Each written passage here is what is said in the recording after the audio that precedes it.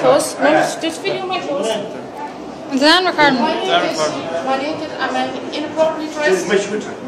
No. That's the parish priest there, and the parish priest is after denying us as travellers access into the church on the morning of Holy Communion, Father. And you're after cursing inside your own church, and you're after making a scene, and you're after embarrassing all the travelling family of Ennistymon this morning that has every bit as much right to come into the church of Ennistymon exactly what you have.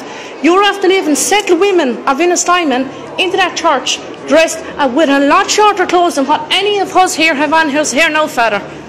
You're supposed to be a man of cloth. You're the last person in the world that's supposed to make a scene and be a discriminator and cursing inside your own church. I will do no such thing. I will do no such thing. I'm not naked. I will do no such thing. Why should I? This is the local parish priest of Ennistymon now. This is a crap that you have to put up with from the local parish priest. He should not be in his position whatsoever.